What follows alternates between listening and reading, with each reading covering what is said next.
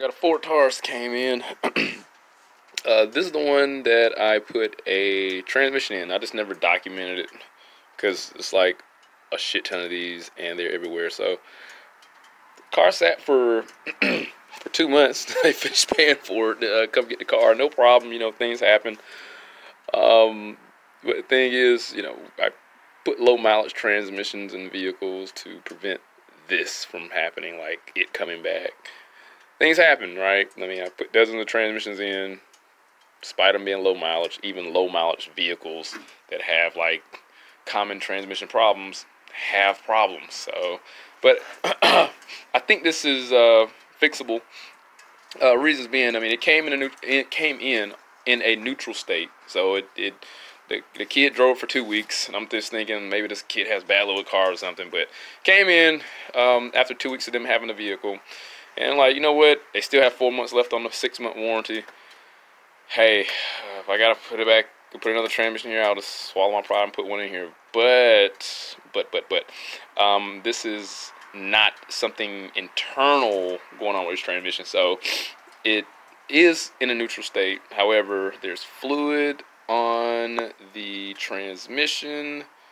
And if I could turn my light on, I'll like take a look at that. There we go. So there's, there's zoom. So there's fluid all down through here. So there's fluid on the neutral safety switch, the position switch, and it's everywhere, like on the this diverter valve, whatever they call this vacuum portion here that goes to the brake booster, and whatever, like this T-fitting, it's connected to this. It's there, it's everywhere. So you get the idea. I don't think technicals are like important. It's not related to what we're looking at, but one thing I guess is bittersweet. I mean, it's bad that they had these transmission problems. However, I know it's repairable. So the fluid was coming out the dipstick. There was no fluid in there when I got it, and it obviously came from somewhere. That's kind of good and bad, but why did it come out the dipstick? And naturally, I'm thinking if a car has oil coming out the dipstick, likely is going to be some type of obstruction somewhere. And this is my first time ever having to deal with this particular problem with the transmission. Well, my second. The first one was a Pontiac G6, and it was just taking in consideration what generally happens when an engine has oil only coming out of one orifice when it's supposed to have a breathing system. This transmission does have a breathing system. So it's a breather, obviously.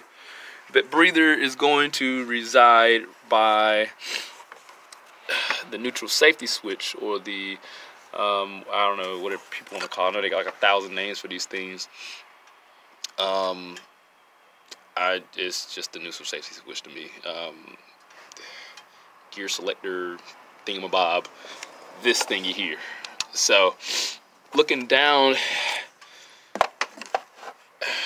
the side here, see this little black tab here? That's the breather.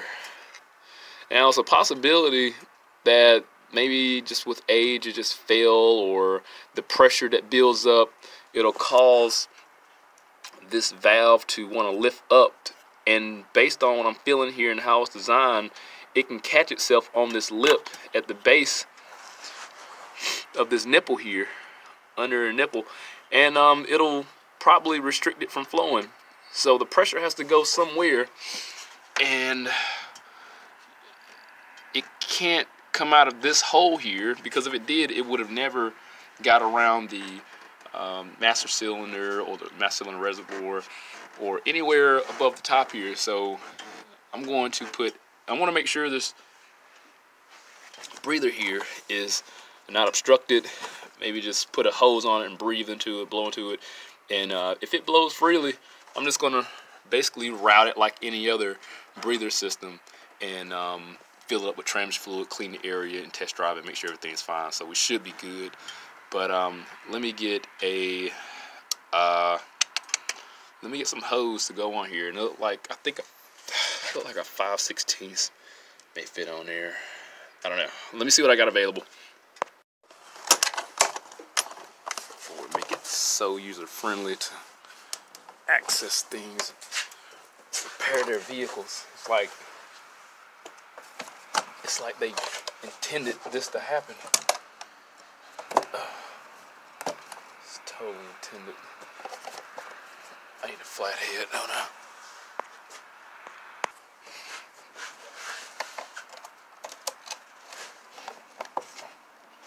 Get off of there. Comply. There we go. Did it work? I think I can. Okay, that was easy. Shouldn't be forced. Just let it naturally happen. I'm gonna need some brake cleaner. Alright.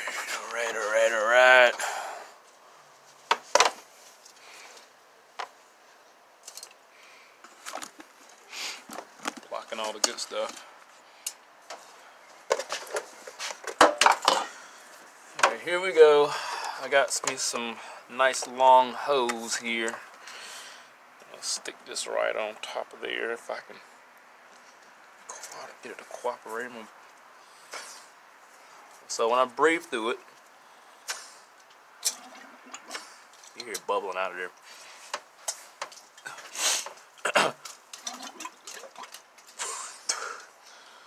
It's coming right on out if I push through there. So not a big deal. I just want to make sure that it's not obstructed. So there's my proof. You know, it bubbled right out once I breathed through it. So what I'm gonna do, I think I'll be able to get a zip tie on the other end here. Keep this from coming loose, even though, you know, it's not in the engine should be moving, but it'll hold. It'll work like it's supposed to. I want to get this get it down as far as I can, and zip tie worked perfectly fine. And get this routed through the back. So take this here,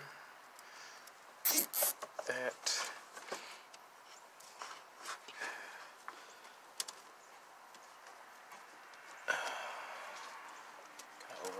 There we go.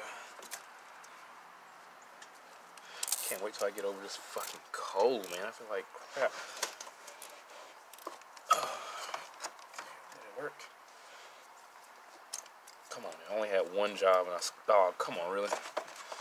One job and I screwed it up.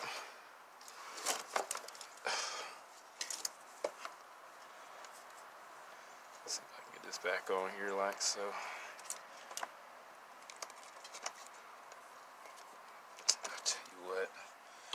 I got more zip ties for. They're expendable.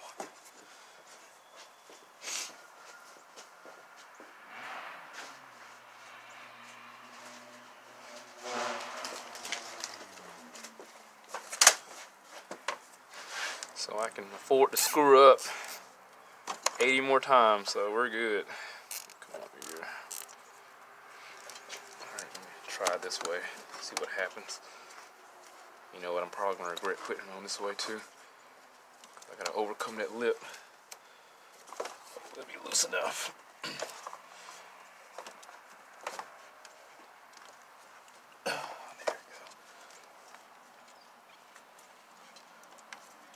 I'm going to squeeze this tight.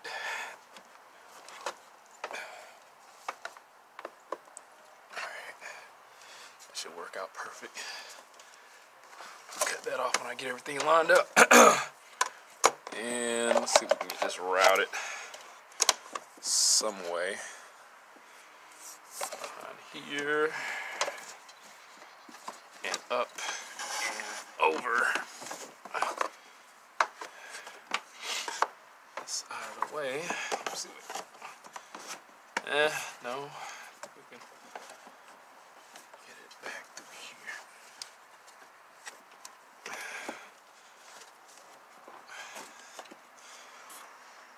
Pointing back, so yeah, I think that's pretty good right there. I mean, it looks out of the way, right? I don't think it's that bad. I don't.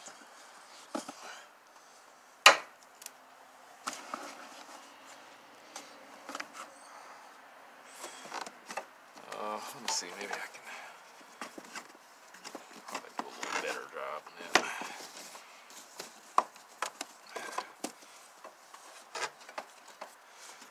Yeah, there we go. Zip tied to the frame right here. Will be good.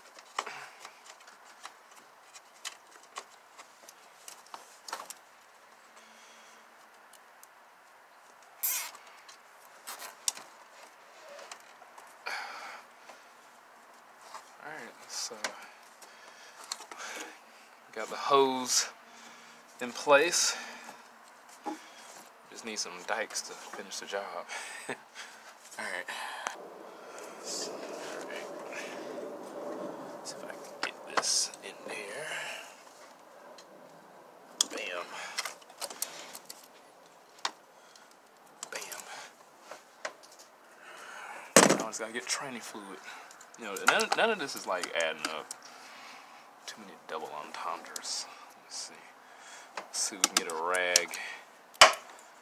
Get everything cleaned up before I do. Wash down the brake cleaner. Let that soak.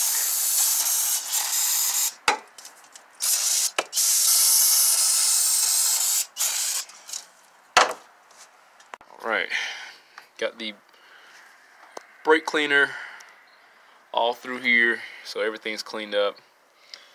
The repair for the breathers, you know, it should hold up pretty well. I don't think it's going anywhere. And but mainly once I get this done with, I'm going to put a rag around the dipstick, so when I test drive it, I'll know if it continues to push out or not. Also, I'm going to put a rag around the end of the breather here, so I'll know that that this is a good repair. And let's see if I can get this around, or just pretty much get it kind of sitting up. I'll probably just leave it up like this. I don't know if it drips on the neutral safety switch or not, but I'll definitely put a rag around the dipstick there, so I'll be able to keep track. Excuse me, what's going on. But I'm going to get me some Mercon 5 and fill it up like normal. And I will say one thing I should have paid more attention to when I got this transmission in here originally, was when I filled it up with fluid, the fluid didn't want to like stay settled. So I'm pretty sure that was a clear indication that there was some problems going on. And but this should take care of it. It's breathing. I blew through it. It's obviously got fluid. It's got a decent passage. I mean, fluid came right out of the dipstick, so I think we should be fine. I think we should be good.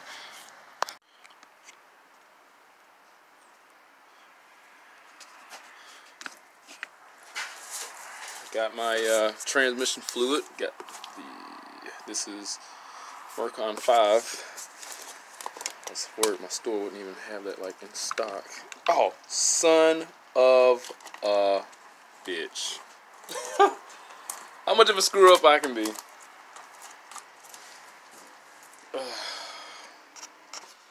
Let's try this again. This is why I keep a lot of brake cleaner. I will screw up. Now it's in the hole there. I'm gonna start up and go ahead and get this fluid in there. And we'll look at the mileage, take it on a test drive, and see what happens. I'm either gonna have to warranty this transmission,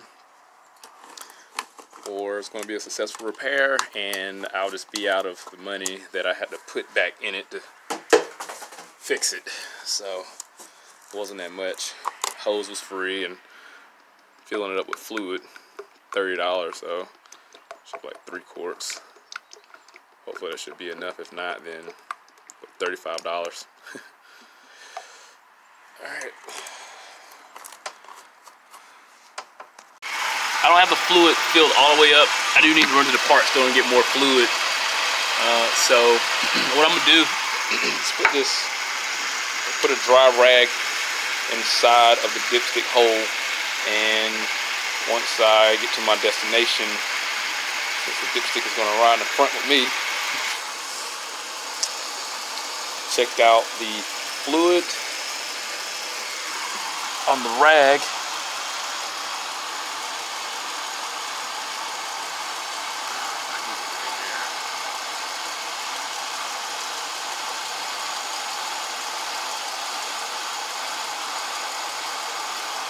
Check the fluid on the rag there and see if there's any type of excessive amount of fluid in it. It should bleed up. So if it's trying to push out, then the fluid will bleed up and the rag will get saturated in the oil. So look at the mileage.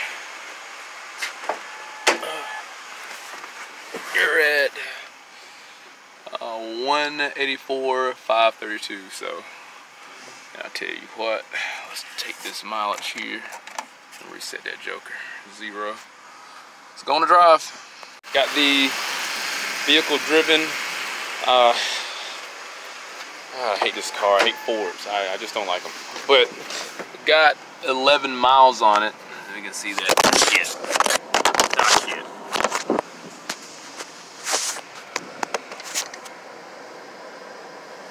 So I got, let's see here. I got 13 miles on it. Unfortunately, the car started having like a tick. The oil light came on, so